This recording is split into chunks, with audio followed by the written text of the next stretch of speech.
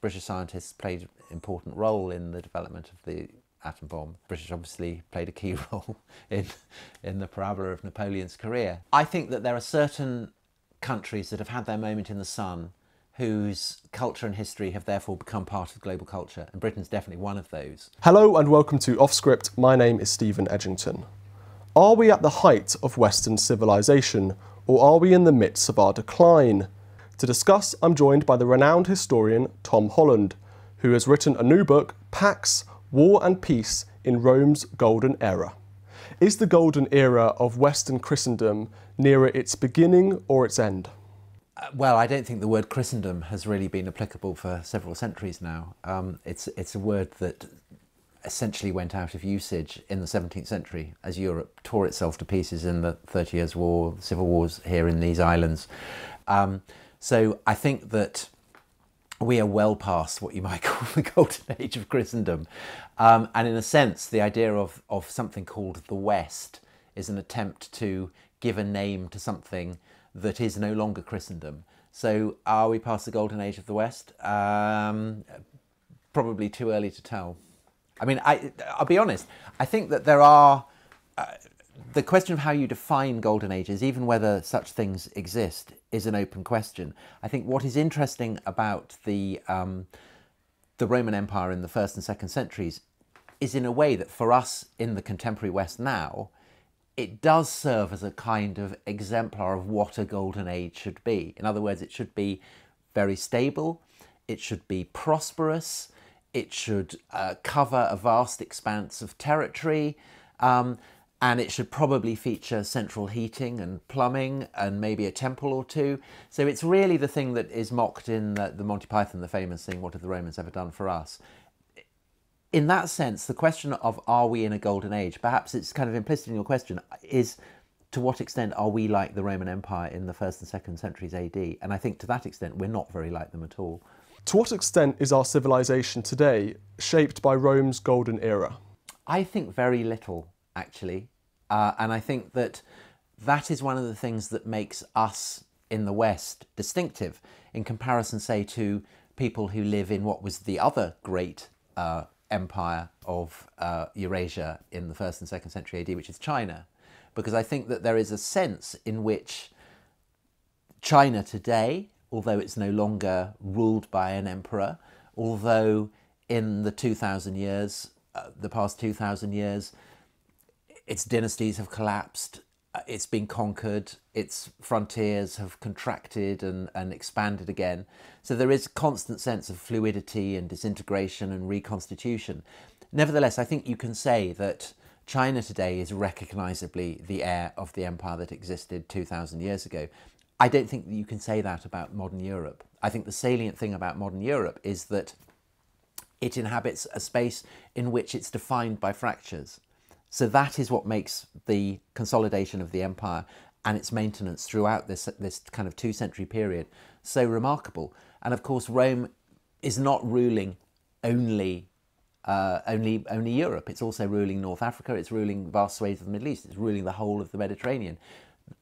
No one power has ruled the entirety of the Mediterranean seaboard since the Roman Empire started to fragment. So I think that purely in geopolitical terms, Rome is alien to us in a way that the Chinese Empire is not to the contemporary Chinese. Presumably because of the title of your book, you do believe that there was such a thing as a golden era of Rome. I think that for those who lived through it, through the 2 centuries, it was indisputably the most stable, the most peaceable condition that any generations had lived through, and that the political order that succeeded it was obviously incredibly fragmented in comparison. So the various kingdoms and city-states that came to comprise medieval Europe, the fact that you have the inheritor of the Roman Empire, I mean, the Byzantines saw themselves as Romans, and then the lands of the Caliphate. It's utterly fragmented. For the Romans, the people who live in the Roman Empire, they feel themselves to be part of a coherent whole, and it was definitely a prosperous whole as well. And so to that extent, yes, I think it probably was a golden age. But there is a caveat to that, which is that the Roman word pax, peace, is a very active and aggressive word for the Romans. It's not passive to the degree that I think it tends to be in English. The empire, the peace, the golden age was maintained at the point of a sword. So there are some very celebrated examples in this period of what happens to people who are not content to subordinate themselves to the Roman peace, and it's brutal and bloody. Why don't you just give a bit of context very briefly as to what Pax Romana was, how it came about, and just so that people who don't know anything about it can understand.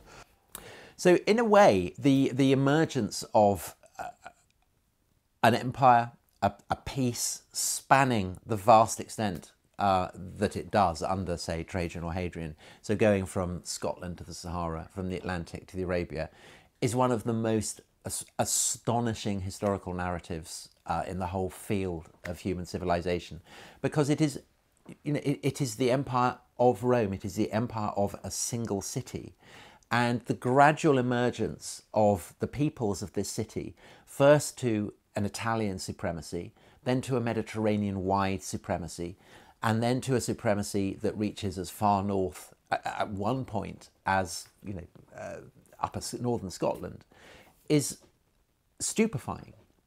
And by the time that this book is set, so the late 1st century, the early 2nd century AD, this empire is founded above all on military prowess. It was armies that had enabled Rome to conquer this vast expanse of territory, and it is armies that enable it to be upheld.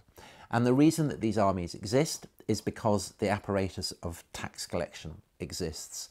So money is collected to pay for the legions that enable the taxes to be enforced. So there is a kind of cycle there that runs throughout the period of the empire's heyday, and which maybe teaches a rather depressing lesson about what is required for civilization back in antiquity. But it's one that is in which the sinews of war are basically taxes. Were the seeds of Rome's decline already sown by the end of the Republic and the beginning of Pax Romana? Well, the Romans themselves in this period, most notably represented by Tacitus, the greatest of all Roman historians, felt very despondent about the fruits of victory. So for Tacitus, Rome's empire, although it is the fruit of her martial ardour, her military prowess, threaten that prowess, because the fruits of victory are wealth, prosperity, and the fruits of wealth and prosperity, Tacitus feels, are softness and innovation. And a soft and innovated empire cannot maintain itself. And so Tacitus casts sombre gaze over the free lands that lie beyond the Rhine and the Danube, and thinks that these are the breeding grounds of people who in the long run will supplant Roman power, because the Romans have lost the ability to uphold their power. But the emperor in this period whose rule is most fated by the Romans, he is commemorated by them as the Optimus Princeps, the best of emperors, is the Emperor Trajan, who in a way allows people like Tacitus, pessimistic conservatives, to feel that the Romans can have their cake and eat it, because Trajan embarks on a series of astonishing conquests. He crosses the Danube and conquers what's now Romania, what was then called Dacia, and uses the money that he loots from the Dacians and from the mines, the gold and silver mines that they have, to fund the ultimate beautification of Rome. So if people think about how Rome looks in the film Gladiator, this incredible cityscape of marble and gold, essentially it is Trajan who puts the seal on that sense of central Rome, who builds the great ports that provide Rome with constant self-sufficiency in grain, so that the kind of the deep sea harbour where there had previously been none, who adorns the city with baths and with libraries, who funds incredible extravaganzas and entertainments in the Colosseum. So it looks under Hadrian as though it is actually possible for the Romans to be simultaneously martial and dissipated. This doesn't last because, in Tacitus's opinion, the emperor who succeeds Trajan, Hadrian, who pulls back from many of Trajan's conquests and establishes a frontier system that to many Romans appears pusillanimous. He essentially is saying we're not going to embark on pointless conquests. But it's important to emphasise that this is a pessimistic take, and it's not one that most Romans hold. Most Romans, when they look at say the most famous of Hadrian's military fortifications that we in Britain are so familiar with, the wall that runs from what's now Newcastle to Cumbria, they don't see a symbol of retrenchment or defeat. They see basically what is the equivalent of a billionaire's electric fence keeping people out from his luxury estate. That's how Hadrian sees the empire. Hadrian's Wall is a statement in stone to all the barbarians who lie beyond the limits of the empire, not that they can't be conquered, but that they are not worth conquering. And I think it's under Hadrian that you have a vision of the kind of the order and the prosperity that will endure for many centuries, for many decades after his death. And it's one in which peoples who had been conquered by the Romans, who had long had a status as defeated provincials, are starting to feel that they might even have a stake in the empire, that they might become Rome. And this, of course, is a glimpse of the future, because that is what the Roman Empire will become. It will become an empire in which everyone comes to rank as Roman. As you're talking, I'm thinking about comparisons with Pax Britannica, and during 1897 you had this amazing jubilee for the Queen. Lord Salisbury was the Prime Minister at the time. Now, he was a very depressed conservative figure who was always seeing doom around the corner, and he predicted the collapse of the British Empire. He was very much what one might call a doomer today. It sounds like some Roman historians and some even Roman emperors had this very conservative view of their empire as well. So, as you say, that's not how most Romans viewed it at the time? So Lord Salisbury famously said that, I paraphrase, that all change is bad and therefore it must be our aim to have as little change as possible. I mean, that is actually quite a Roman perspective. The Romans did tend... So novae res, literally new things, for the Romans is our equivalent of a revolution, an upheaval. And this was seen as being undisputably bad.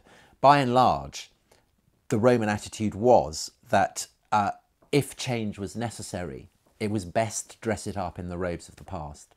So the exemplar of this is what Augustus does in the wake of the collapse of the Republic.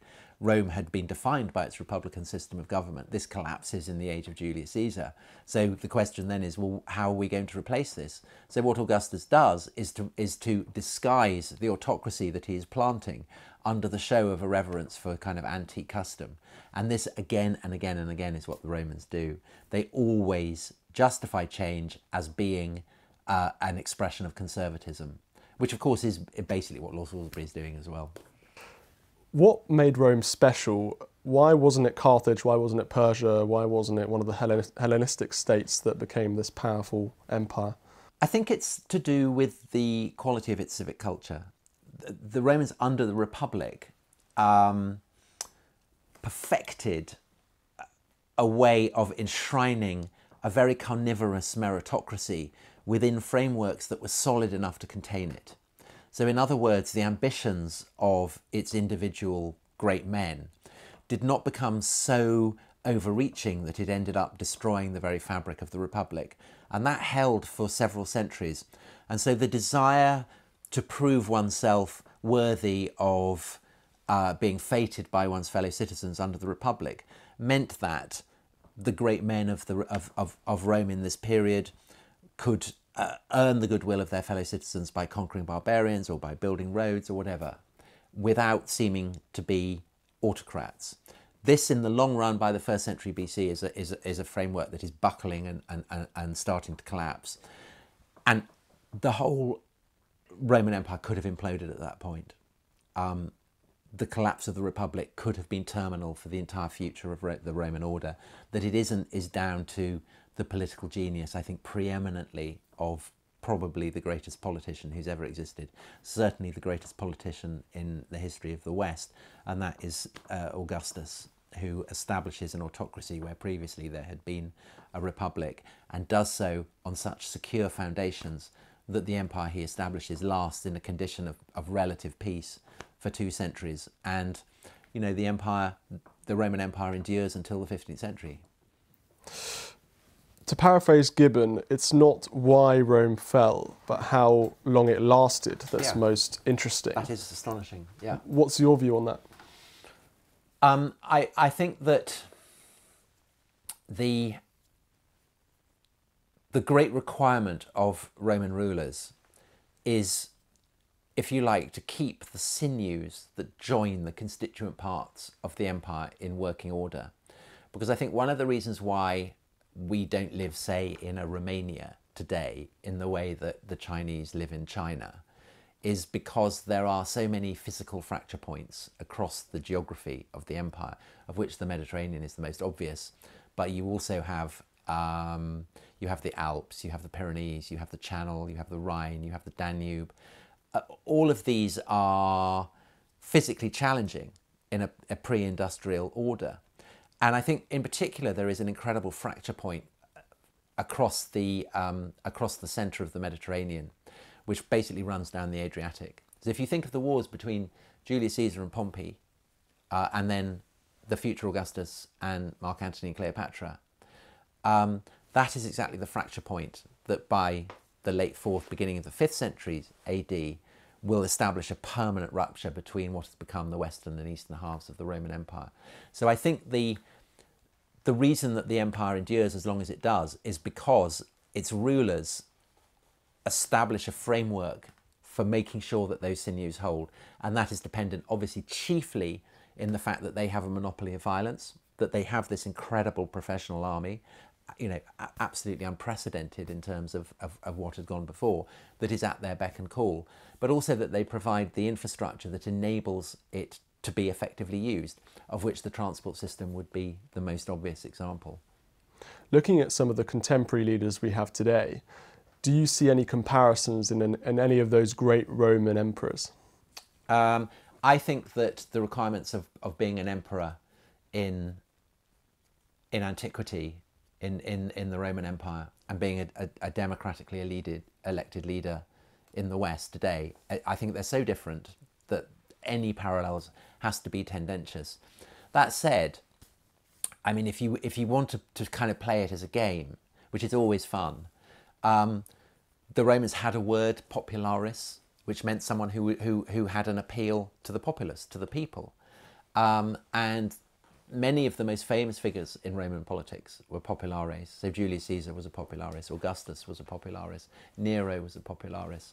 And I think that the key to the posthumous reputations of these populares was that they were content to win the approval and approbation of the masses, often by tugging the tail of the traditional elites. So Nero would be the ultimate example of this, that by playing the lyre in public, or pretending to be an actor, or racing the Olympics, he's not only casting himself in a heroic light before the gaze of the masses, he's also mocking the snobbery and the presumptions of the traditional elites whom he despises. Now, the problem for Nero is that in the long run he goes so far that he precipitates a rebellion against him that results in his suicide.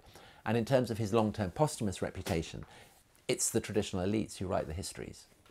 And so that's a crucial explanation for why his reputation is so poor. So go on, let's play the game. So I think that you will see exactly where I'm going with that, which is that I think a key role, say, in the appeal of Donald Trump to the American electorate who have voted for him, is precisely that he is so shocking in terms of what he does.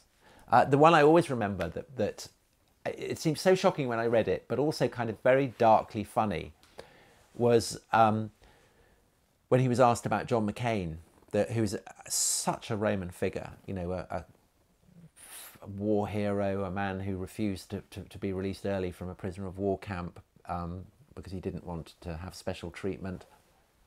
And Trump said of him, that I prefer my war heroes not to be captured. And this from a man who, what was he? He kind of said spurs on his feet, that this was why he couldn't go and serve in Vietnam. So it's very darkly funny, and it's a mockery of the traditional standards of the American Republic. So highly subversive. And when McCain died, all the presidents were invited, so Republicans and Democrats, and they all sat in a kind of somber line, but Trump wasn't invited. And I thought of, the traditional senatorial elites and Nero in his golden house. I thought that maybe there is a faint resemblance there. What about Joe Biden? Because he obviously is getting a bit older. He's in his 80s. Sometimes he fumbles on his language. He has a bit of a stutter as well, but he makes some of these gaffes all the time. Were there any sort of Roman emperors who perhaps were getting a bit old, getting a bit on, maybe were making the same? Well, the emperor who famously had a stutter was, of course, Claudius, hero of the Robert Graves novels and the BBC adaptation. I think Biden is too old, really, to have been a Roman figure. Although that said, the Romans admired old age. So the senator comes from the word for an old man. Senate is basically an assembly of old men, but the definition of old has changed.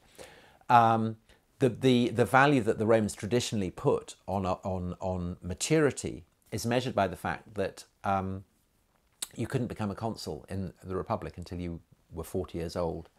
So for us, becoming 40 is very depressing. And did Caesar, am I right, and he sort of had a loophole or something like that? No, Caesar followed that. Pompey didn't. Pompey ignored, didn't see a rule that he didn't feel able to ignore. But who does Pompey remind you of? Who does Pompey remind me of? He doesn't really remind me of any. I mean, these are very, very different figures. He was very boastful, wasn't he? I can see who you're... No, I don't think there's any point of resemblance there at all. But I think that what happens with Augustus is that kind of emphasis on age as a precondition for political office, the way in which in the Republic people were very happy to portray themselves as elderly. So if you think of Julius Caesar, he's shown, his portrait bust, he's shown as balding, he's got crow feet, he's got sagging eyes, all this kind of stuff. Augustus, not at all. I mean, Augustus is consistently portrayed as youthful right the way to his death at a very, very kind of old age. And that youth matters to the emperors. They can get away with it in a way that earlier generations couldn't. And so it's often the case that after Augustus, who consistently portrays himself as youthful, those emperors who are more inclined to be a popularis will be portrayed as youthful. Those who are aligning themselves with more traditional virtues tend to appear older.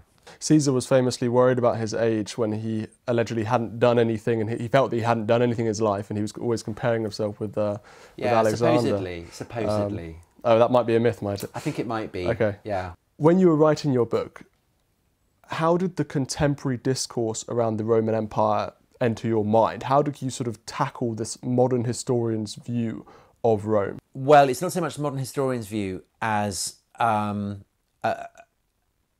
a sense that I have come to over the 20 years since I wrote Rubicon, which was my first book about Rome, about the collapse of the Republic. The longer I think about them, the stranger and more alien they come to seem to me. So I was absolutely clear that in this book, I wanted to treat the Romans on their own terms, that I wanted it to be akin to science fiction, where you enter a world in which things that seem familiar are often made to appear strange. And that strangeness is something that I hope over the course of the book comes to seem less strange, so that even though the moral standards, the cultural assumptions of the Romans by the end will probably still seem alarming and frightening to us, nevertheless they seem comprehensible. Because I think once you understand where the Romans are coming from, a lot of the dilemmas that they face come to seem very moving. You can have, I think, a degree of empathy with them that you can't have unless you make that effort. Now, you are investigating an empire that conquered vast swathes of Europe. that colonized, that word colonization, Yeah. very controversial today. Obviously, historians looking back on British Empire, more recent empires, and sort of reimagining, re-examining, and some would say even distorting history. How did that impact you in terms of when you were writing your book? Did you feel that you had to censor yourself in any way? Did you think No, not about at these all. debates about the culture No. wars or anything like that? Well, so the book prior to this that I wrote was called Dominion, and it was a book that advanced the thesis that the really great revolution in antiquity, the revolution that essentially transforms everything and makes what had gone before so hard to fathom and comprehend, is the coming of Christianity, and that has transformed our understanding so utterly that when we look back at the pre-Christian world, it's as though we're looking at a glass darkly. There's a great Christian smear across our gaze that's very, very difficult to penetrate. So Pax, in a way, is a mirror image of that. I'm trying to banish what we know is coming, and it's not just the collapse of the empire, but it's the coming of Christianity. So in Pax, the Christians are there, but they are like tiny mammals in a Cretaceous ecosystem. Pax is focused on the dinosaurs, not on the mammals, who in the long run, of course, will inherit the earth. So that's essentially why the Roman attitudes to empire, which are complex, ambivalent, sophisticated, but are not shaped by the Christian assumptions that I think determine how we see empire. I mean, our culture for a millennium and a half has had as its defining image an instrument of torture, the cross on which the Romans would torture to death slaves who opposed them. Christ was put to death by the security apparatus of an empire. And so inevitably that induces all kinds of ambivalences in us who are the heirs of that Christian way of thinking. The Romans didn't have that way of thinking. So their ambivalences about empire were not our ambivalences. They were very, very different. The Romans wouldn't really understand what this term decolonization even means. They would have had no idea of it. It would have been incomprehensible to them. But you didn't feel that you had to write, let's say, from the perspective of the Persians or whoever were conquered by, or the Gauls or Well, whoever. I do. I mean, I do try and see. So to the degree that we can, it's difficult because often we don't have records of provincials. But for instance, we have an account of the destruction of Jerusalem by a Judean, Josephus. We have quite detailed accounts of how the world looked to a highly educated but slightly impecunious Greek philosopher in the time of Domitian and Trajan. So we can do it. The perspectives of the conquered is a part of the story. But what's fascinating over the course of this period is that they too come to share in the long run in the Roman vision. That is how Gauls and Judeans and Greeks come to feel themselves Roman.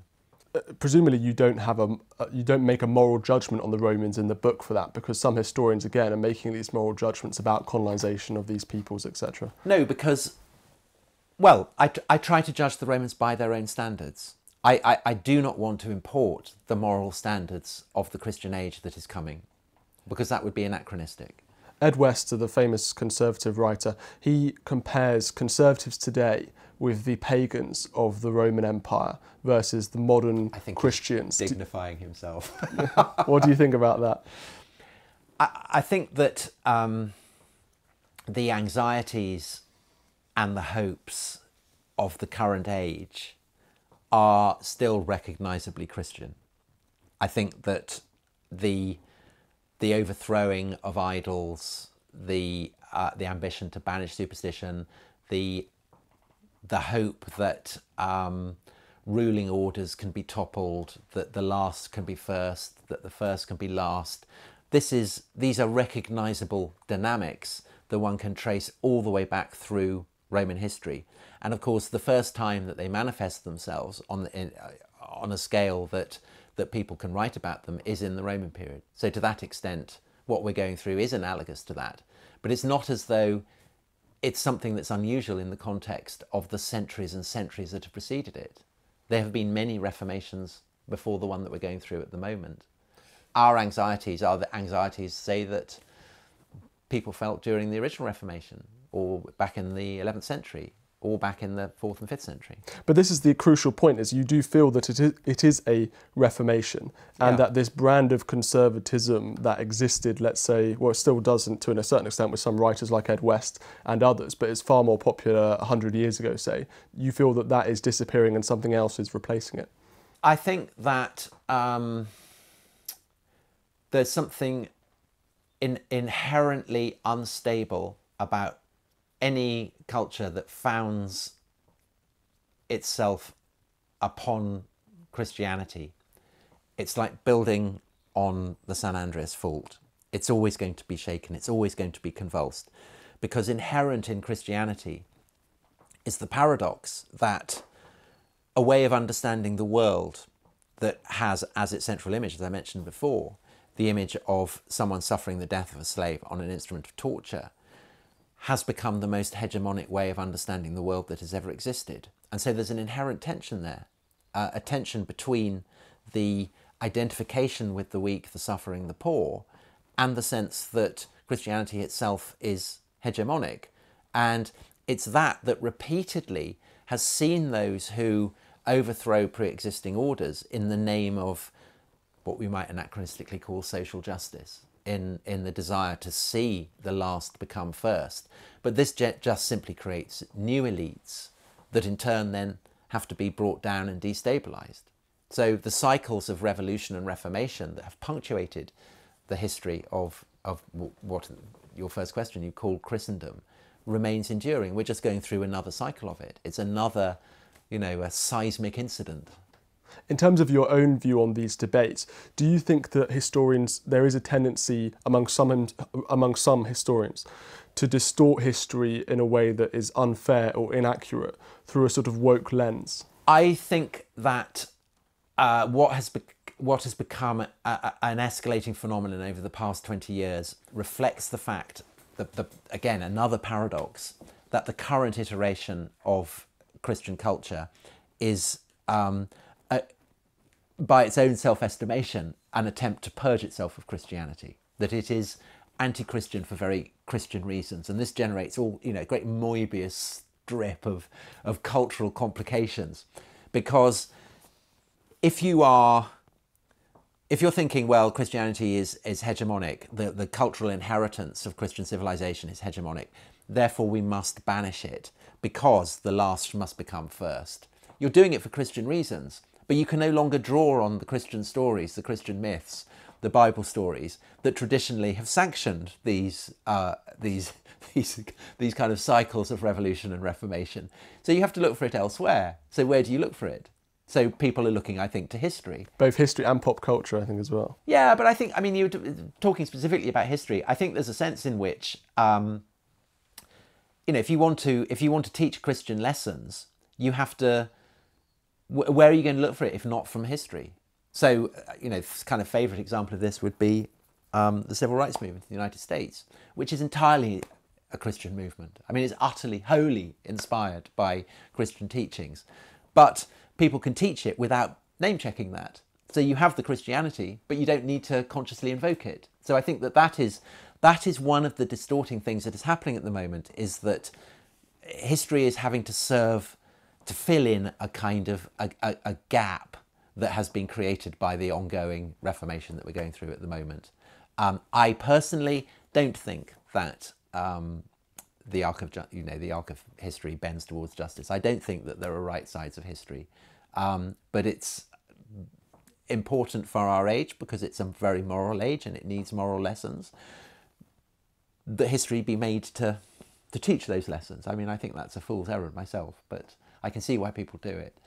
Now, I suspect that you don't seek controversy. Or maybe you do, I don't know. Well, you're talking to a man who made a film for Channel 4 in which I claimed that Muhammad didn't come from Mecca. Well, this is my question. This is the interesting thing. I have been known to. Yes, well, exactly. And you also wrote a book about Islam, is that correct? Yeah, The Shadow of the Sword. So do you feel that you could write that book today and make that same documentary today in the current climate? Well, the rules that govern the making of documentaries have changed. I mean, they're very, very movable. I was able to make that documentary, I think, because I, by great good fortune, happened to know the commissioning editor who liked my books. So it was purely happenstance in that sense. If he hadn't liked my books, I'm sure I wouldn't have had the commission. Are you not diverse enough to be a presenter today? Is that sort of what you're saying? No, it's nothing to do with diversity. It's simply down to the fact that he liked my books and trusted me to make a good documentary. Right. But, there could be, there are many commissioning editors of whom that wouldn't be true, and so I wouldn't have got to make the film. So I think it's hugely down to that's very literal, down to kind of luck. But what about the debates around Islam? That atmosphere around talking about Islam itself. I think it's become a lot easier, actually. Easier, wow. Yeah, I think it's become a lot easier. You kind of forget the climate there was then because of all the bombings, the mayhem, the wars in Iraq, the upheavals. I mean, it was a time where the clash of civilizations seemed very vivid, and there were huge public anxieties about Islam, and there were huge anxieties among Muslims about what the West was up to. And I think that sense of a kind of binary has faded, it seems to me. I mean, it may be because I'm not talking about it that I'm less embroiled in it, but it does seem to be less vivid. I mean, it may be not the case in France where things are slightly different there. But certainly in this country, it seems a lot less toxic. Do you find it interesting that there has been this odd alliance in some cases, I'm not going to say in every case, between traditional conservatives in the West, in let's say Canada or the UK or wherever, and some Islamic communities in terms of the reaction to far left progressivism, let's say LGBT sort of things? I think that Islam is a new constituent element within Western culture, and so both sides are having to negotiate exactly how it can be folded in. I mean, absolutely, there are clearly conservatives who think that Islam should be an ally against progressive values. Equally, there are progressives who feel that Muslims as a minority should be aligned with them. But there are tensions in both sides, of course. If you're a Christian conservative, then to ally with Muslim conservatives is inherently an unstable thing. Equally, if you're a progressive, I think, is it in somewhere in America where the progressive mayor has been kind of voted out, and they've got a radical Muslim all council, and they've banned pride and everything. That's right. So in both ways, it's a process of negotiation. So Harold Macmillan once said that Britain is Greece to America's Rome. Do you agree with that? No, I think that vastly overrates our influence on America, which I think is pretty minimal. Greece is hugely influential on Rome right the way through the course of its empire. I have very much doubt that we could even approximate to that. So there are some optimists, I've mentioned conservatives throughout this interview, there are some liberal optimists like Steven Pinker who say that we are living in the best time humanity has ever witnessed in terms of life expectancy, advancements in medicine and science and all these things. Do you think that we are as humanity living in a Pax or a golden age? I think that fewer people relatively speaking, are in poverty today than has ever been the case. So in that sense, I think absolutely. The only question is, what are the costs of that prosperity? In other words, have we taken out a massive mortgage, and what is our ability going to be to repay it? I mean, I think that's the issue. In terms of environmental collapse, collapse of biodiversity, all of these things, are we going to be able to restore the planet to a condition of health that will enable our current prosperity to be maintained? I don't know the answer to that. I mean, I'm not qualified to answer that. I live in hope. Now, I have to ask about your podcast. This is something I'm sure lots of viewers will have listened to. The Rest is History. It's become a bit of a phenomenon in the UK, maybe around the world as well. You're just back from America, is that right? Yeah. What kind of podcasts do you listen to? That's a very good question. I listen to my brother's podcast.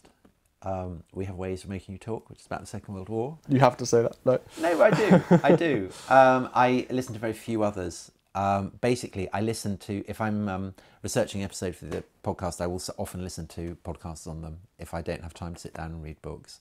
So it's determined, I think, much more by subject matter than by being a loyal listener to certain podcasts. As an because I'm actually, I mean, the irony is that I'd never really listened to podcasts before I started doing it. And I still don't really listen to podcasts very much. And a huge part of our audience is kind of under 35 because they're habituated to it. So I still have the kind of, I'm not quite as bad as my mother, who still can't work out how to listen to a podcast. I don't think she's listened to a single podcast that I've done because she can't work it out. Not quite that bad, but I'm veering into that territory. So you have a vast young audience, so that's interesting. Do you feel that you've... But I think that's true of most podcasts. Well, have you popularised, or do you feel you've, to some extent, popularised history among a younger generation? I don't know. I mean, based purely on what well, you the clearly stats... are in terms of stats. Based on the terms of the stats, I guess. I mean, I hope so. I mean, in terms of look at the different mediums you've worked with as an historian. Obviously, you've done documentaries. You've written... There's no question podcast has the largest reach. Do you think? Yeah. Yeah. Why is that? Millions. Why? What do you think is behind that success? I think they're very accessible. I mean, if you find you enjoy a podcast, you can. I mean, having said I don't listen to podcasts, I listen to cricket podcasts. So I do have my favourite cricket podcasts, for instance. So kind of niche areas. But I think if you find that you enjoy the company of presenters and you trust what they're saying, and it becomes part of your daily or weekly media activity, then you adjust to it, and that becomes part of the fabric of your life. So hopefully that's what we're providing. I mean, I wouldn't know why it's worked, because it's not a medium that I'm really qualified to pontificate about. But it's obviously I'm completely ecstatic that it's worked out. I want to ask a bit about history in terms of pop culture and how history is portrayed in movies and TV and things like this today. So you did an episode on Oppenheimer. That's a new film that's coming out, I think, soon, to do with the chap who invented the nuclear bomb, or was part of that process. Obviously, we saw a trailer recently for Ridley Scott's new film on Napoleon, a big sort of biopic film. Are you excited for these new projects? Do you feel that there's a real sort of interest in history today? Yeah, I think so. I think the way that history is reinterpreted and recalibrated is always fascinating, because the bottom line is that history is infinitely fascinating. And I think it's fascinating because it enables us to see ourselves reflected back in it. But as I've hinted, I think that is flattering to us. I actually think the profounder source of fascination is that it suggests to us how infinite the ways of being human are. And I think that is infinitely fascinating, because every time you look at the past, you are seeing people who have been governed by assumptions and material conditions that are different to ours, and you realise how manifold the ways of being human are. I can't think of anything more interesting than that. There are, of course, as we've mentioned a lot in this interview, there is this re-examining of history, looking at different figures from the past that we haven't perhaps focused on before, particularly sort of these diverse characters and sort of underrepresented, let's say, minority groups in history that we haven't necessarily focused on as Britain or as Western nations. Now, if we look at these films I mentioned, these are both focusing on white men from history. Do you think there's still kind of an interest in that as well? Well, they're both made by British directors. So I think it's inevitable that British directors are going to be more interested in figures that are familiar from traditional British history, or even though obviously Oppenheimer is American, Napoleon is French, or Italian if you want. But these are figures who are kind of part of the British story. British scientists played an important role in the development of the atom bomb. The British obviously played a key role in the parabola of Napoleon's career. So I don't think it's particularly surprising. I think what is unusual is the degree of interest that, by and large, Europeans have shown in other cultures. I mean, that is pretty unusual. I mean, Chinese or Arabs, you know, you will get geographers, you will get travel writers, but not in the volume, I think, that you get from Europe. So in a way, there's nothing more European, nothing more Western than calls to decolonise ourselves. There was that film, was it The Woman King or Woman Queen? I forget. It was about... the Dahomey Warriors. Yes, absolutely. Yeah. So that's one example. Well, no, you see, I don't think that's about Africa at all. I think it's about America. I think it's about... you know, there are lots of black people in America. So, of course, America wants to make films about that reflect that. It's when you get films that proclaim that they are about Africa, I think almost invariably, if they're made by Western directors, they're actually about America. And just one last question, and it's interesting you talk about British history in terms of interest in that around the world. Now, we probably are a bit biased as British people who might watch British films, but it seems to me, just thinking about it, you know, I can think of 1917, Dunkirk, all of these films, not just about the Second World War, but the First World War, very much from a British perspective. They seem to be popular in America, they seem to be popular all over the world. Do you think that there is a particular interest in British history, and if so, why? I think that there are certain countries that have had their moment in the sun whose culture and history have therefore become part of global culture, and Britain's definitely one of those. If you think of the kind of Sherlock Holmes, Alice in Wonderland, James Bond, these are figures who are you know, Lord of the Rings, these are figures that are recognised across the world. And so therefore a corollary of that is that there are certain ways of understanding British history that have an international resonance. So because of the, I guess, Agatha Christie or that kind of thing, there's a ready market for Downton Abbey. There's an enthusiasm for stories that reflect periods of British history that are familiar to global audiences. Harry Potter would be another example, familiarity with boarding school stories, all that kind of thing.